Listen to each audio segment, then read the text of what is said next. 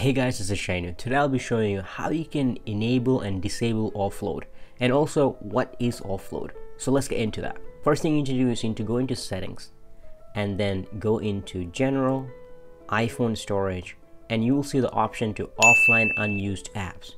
What that really means is Apple is going to pretty much figure out based on your screen time on what application that you use, and if you don't use them, they will just automatically delete the application but keeps the documents and the data. So when you re-download it, it's almost like you never deleted it. So I have it disabled for the time being. And it's kind of weird. You would imagine that if the option to enable the offload unused apps is here, the disable also should be here, right? But no. So let's go ahead and enable this. I just turned this off for this tutorial, but I want to show you a quick example of how it looks like for an application that was removed from your iPhone. Going to my next screen here, you can see activity, which I don't use anymore because of coronavirus. You can see that there's a little icon right next to the name that shows like the iCloud and also the download logo.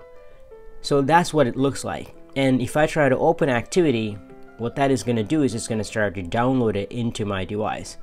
One of the downside of this is it's pretty much reinstalling applications, which is going to take your data. So if you have data caps, then obviously this is annoying, but it saves a good chunk of your space.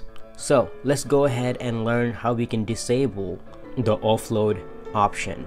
So to do that, we need to go back into settings. Once you're in settings, scroll down to iTunes and App Store. You will see the option for offload unused apps. You're gonna go ahead disable it, and that's how you would disable that option.